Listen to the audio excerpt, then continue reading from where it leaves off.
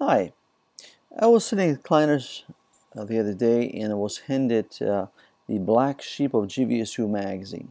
There I found a cryptography challenge. I thought, why not? So let me walk you through how to decrypt this text. First of all, as I quickly analyze the text, I can see that spacing is kept. Suggests perhaps the original language spacing. Sometimes these types of challenges will have no spaces at all, or maybe spaced every 5 characters, no matter how long the words are. That makes it more difficult. Perhaps it is spelled backwards, or it is in another language. But as this suggests, this might be a little bit easier because, again, the letter widths are kept. So first, we're going to go ahead and navigate to a tool which allows me to preview frequency of letters. Now, in the English language, letter E happens to be the most popular. So as I analyze frequency of this expression, I could count on one of these occurrences to be letter E. Unfortunately, in a small sample like this one, statistics don't work well. And in fact, in the clear text solution, there is no letter E. So this analysis is not the best way to start if our sample is short. Instead, we'll go ahead and switch to the Caesar shift, which happens to be a simple way of encrypt information by moving within the English alphabet letters so many spaces. In the Caesar shift, it would be 3 letters over.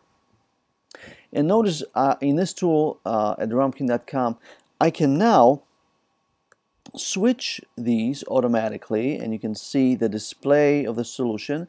So really, to solve this problem, all I have to do is just continue going down the shift.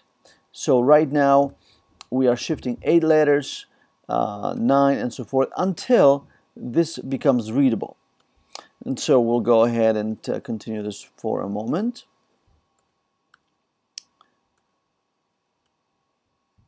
All right, and there it is.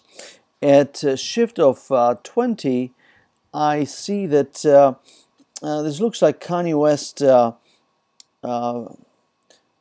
thoughtful lyric, and so I can recognize certain words in English.